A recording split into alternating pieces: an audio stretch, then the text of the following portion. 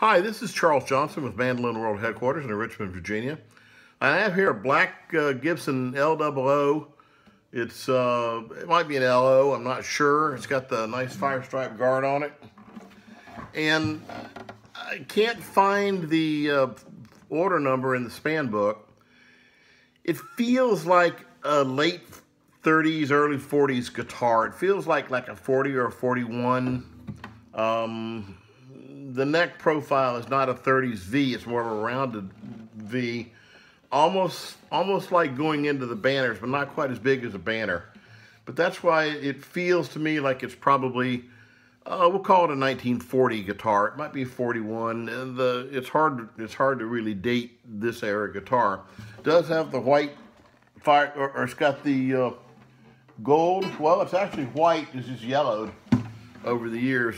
Gibson script on it, so it's definitely an old guitar. Play a little bit for you with a flat pick.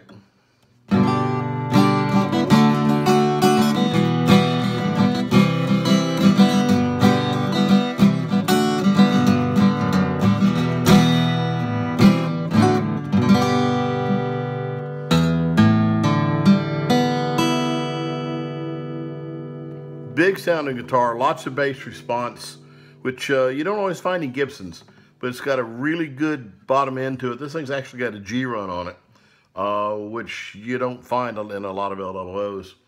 I'm gonna play a little fingerstyle for you. I'm not a great fingerstyle player, but bear with me.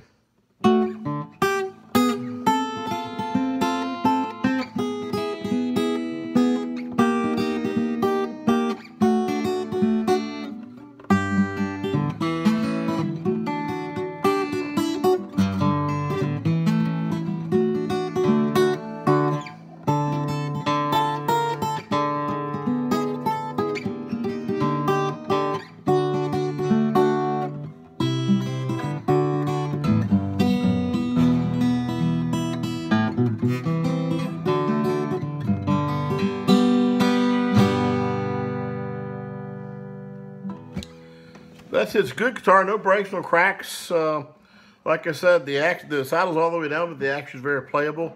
It's got a good feel to it. Be good for ragtime, finger blues. It's got, like I said, the Clousons.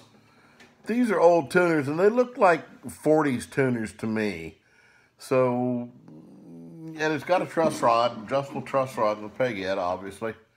So it's not really early. I think this is probably right before the banner peghead stuff came out. I think this is probably a 40 or a 41. Hope you like it. It's good sounding, good playing guitar. No cracks, no breaks. Original finish. Thanks.